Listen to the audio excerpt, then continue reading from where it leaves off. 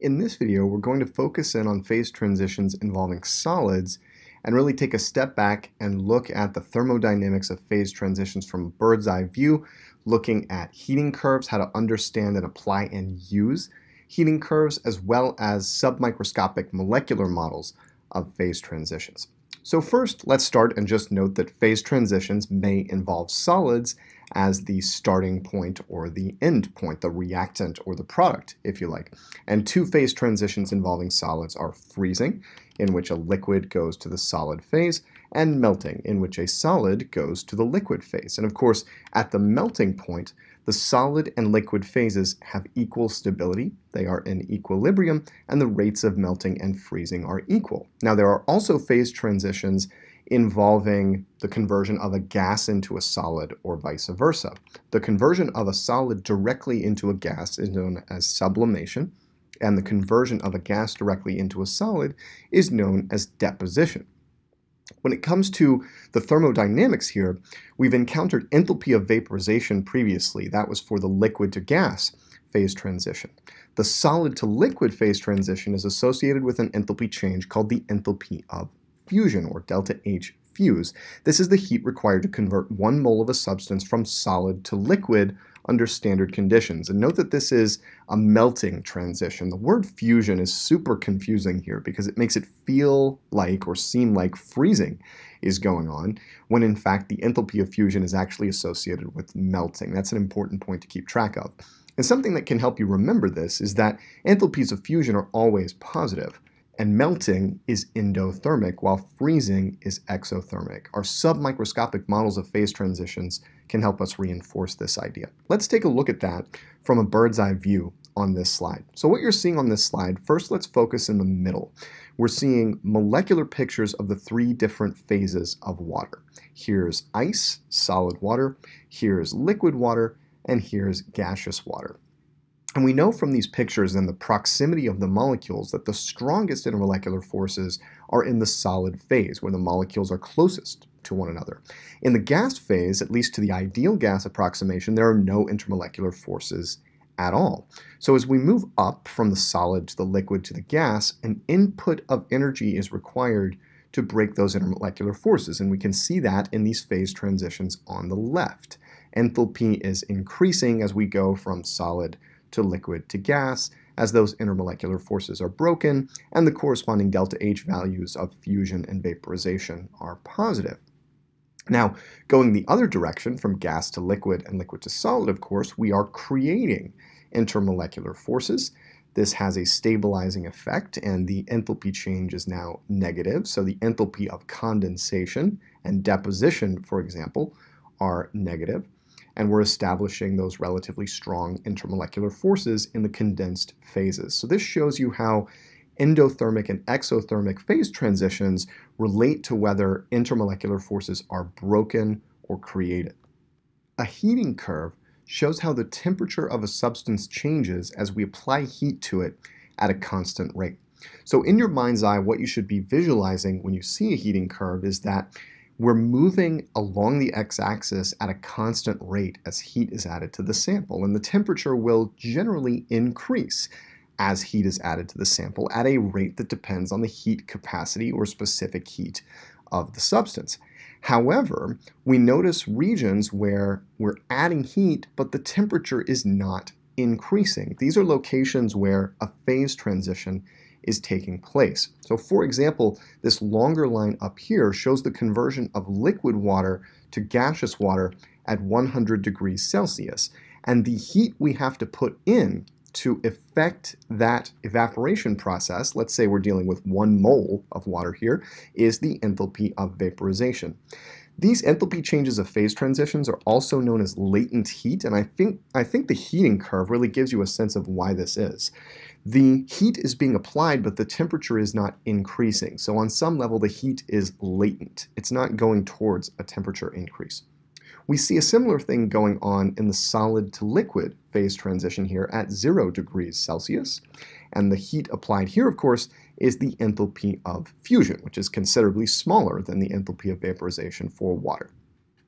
Now, the slopes of the lines are also worth paying attention to here. One thing to note about a heating curve and a heating curve graph is that we have heat or energy on the x-axis and temperature on the y-axis. And we've seen quantities that relate heat and temperature before, namely heat capacities and specific heats. So the slopes of these lines are related to the heat capacity of the substance.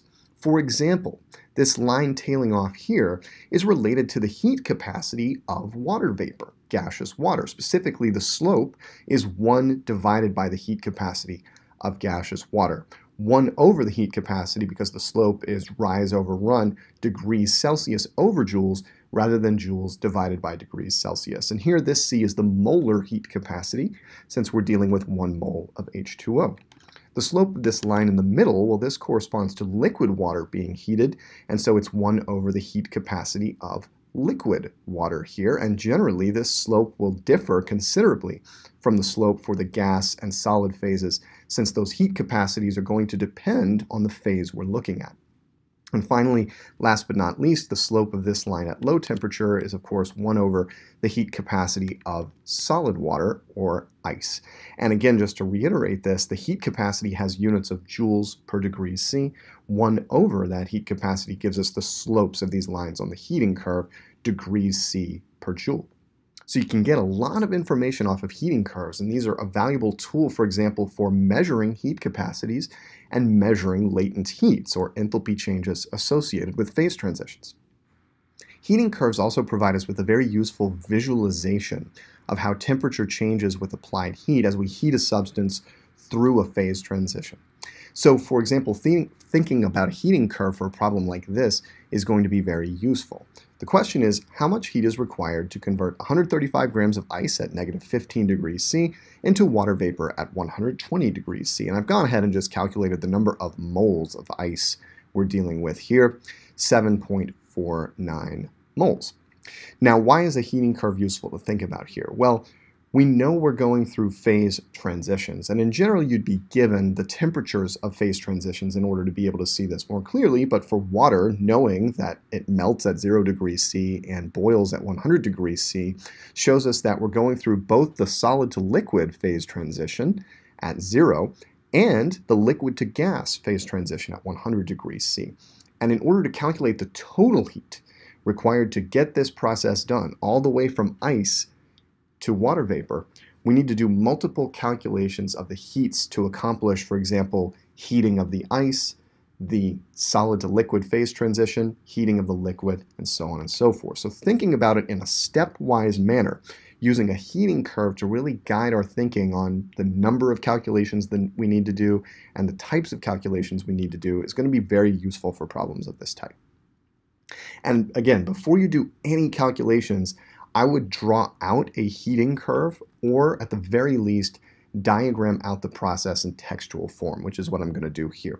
So let's think about this process.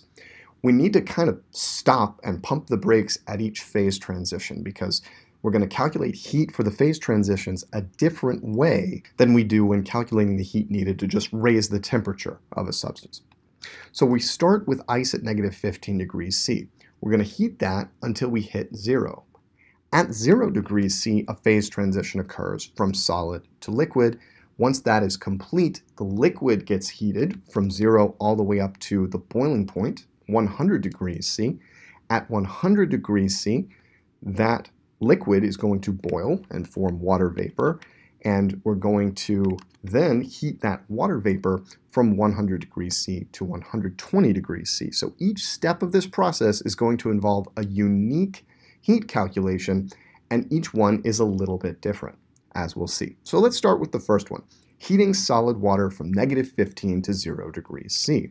On the heating curve, this corresponds to starting somewhere down here and riding up this sloped brown line up to the 0 degree point right here, where the solid begins to melt. This is just going to involve an mc delta T, or if we're using moles, the moles times the molar heat capacity times delta T calculation. So I know the mass, 135 grams. The heat capacity is for solid water, for ice. This is important. This number corresponds to the heat capacity of solid water. And the temperature change I'm interested in is 15 degrees C, from negative 15 to 0. That gives us a value of 4.23 kilojoules. That's just worth noting qualitatively, as we're going to compare that to the other heats as we move forward. Now we're going to melt that solid to liquid. How much heat does that take? Well, I know the enthalpy of fusion. I know how much heat is required to melt a mole of substance. How much is required to melt 7.49 moles? I simply take that enthalpy and multiply by 7.49 moles. So, number of moles times the enthalpy of fusion, which is a molar quantity, kilojoules per mole, gives me 45 kilojoules to melt that ice to water. About 10 times as large as the heat required to go from negative 15 to 0 degrees C. So there's a big jump up in the heat required here. Next, we're going to heat the liquid water from 0 to 100 degrees C. And we're back to an MC delta T situation, now with a different specific heat, 4.18, the specific heat of liquid water, pretty famous number. 100 degrees C is my delta T, and my mass is still 135 grams. And this is even larger than the enthalpy required, or the heat required, to melt the solid into liquid. Next, we take that liquid water at 100 degrees C, we evaporate it from the liquid phase to the gas phase.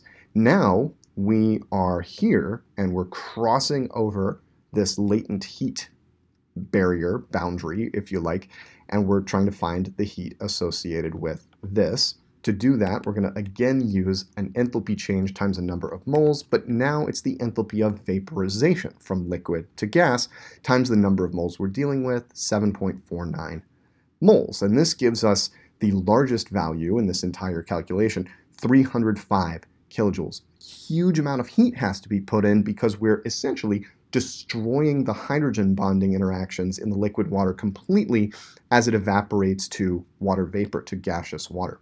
And then finally, we're going to do a little bit of heating to get that gas from 100 to 120 degrees C. That's a delta T of 20 degrees C. We're using the specific heat of water vapor now, gaseous water, and the mass is still 135 grams. 4.97 kilojoules is the result of that calculation. To figure out the total heat, we simply take the heats associated with each of these individual steps and add them up, and the result is 416 kilojoules. And that's pretty straightforward. On some level, that's an application of Hess's law, right? The overall process is the sum of these steps, so the total heat is the sum of the individual heats, 416 kilojoules. So keep in mind that you can use a heating curve to really organize your thought process as you work through problems like this. And you'll need to break it up into steps, particularly everywhere where you hit a phase transition from solid to liquid or liquid to gas as the temperature of the substance increases. We needed to know a lot of information to solve this problem too that wasn't listed in the question. The individual specific heats are required, as well as the transition temperatures, which were sort of implicit in the fact that we were dealing with water, but for more exotic substances will generally be given.